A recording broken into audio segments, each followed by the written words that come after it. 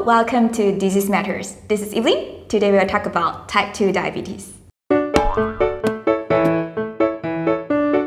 The other day, I received a phone call from my uncle regarding his diabetes condition. He was very concerned that his blood sugar levels still being very high despite taking a couple of medications. From our conversations, I realized that he doesn't really understand about his condition and the reason for taking so many medications.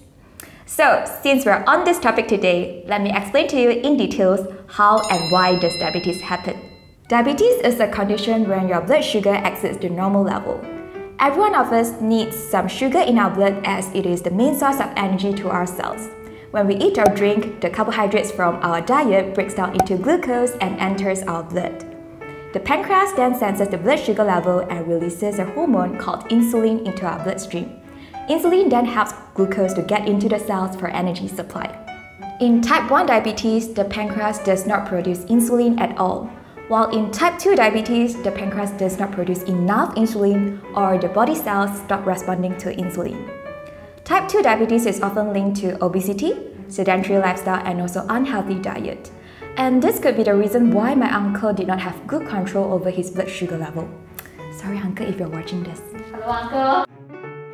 You are encouraged to stay physically active by doing a 30 minutes moderate intensity workout 5 times a week. Cycling, dancing, fast walking, or even playing badminton are some good examples that you can consider. Growing up in a food heaven like Malaysia, I totally understand that it is hard to control a diet.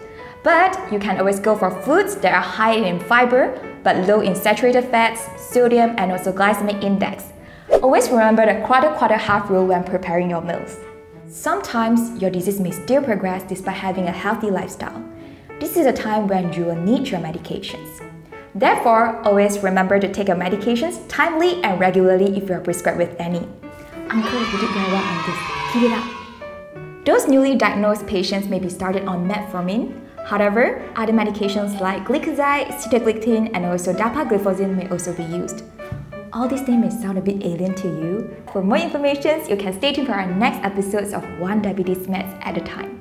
Anyway, when a single medication is not enough to achieve ideal control of your diabetes, your doctor may tailor a regimen with multiple medications based on your condition. Oh wait, my uncle did mention that he checked his blood sugar level quite often, but the level always exceeds 7, which is not ideal. No. So, what's the ideal blood sugar level? We usually aim to keep the blood sugar level between 4.4 to 7 mmol per liter before meal or less than 8.5 mmol per liter if it's measured 90 minutes after meal. Your doctor will also monitor your HbA1c, an indicator of your overall blood sugar control over the past 3 months, and try to keep it less than 7%. Other than monitoring your blood sugar level, signs and symptoms may reflect how well is your diabetes controlled. Inadequate blood sugar control may cause persistent symptoms like frequent urination, especially at night, feeling tired or thirsty at all time, unplanned weight loss, itch or thrush around the private areas, and also wounds taking longer to heal. Ultimately, why are we trying so hard to control our blood sugar level? Do you know that persistently having high blood sugar level can cause damage to our cells and even our organs?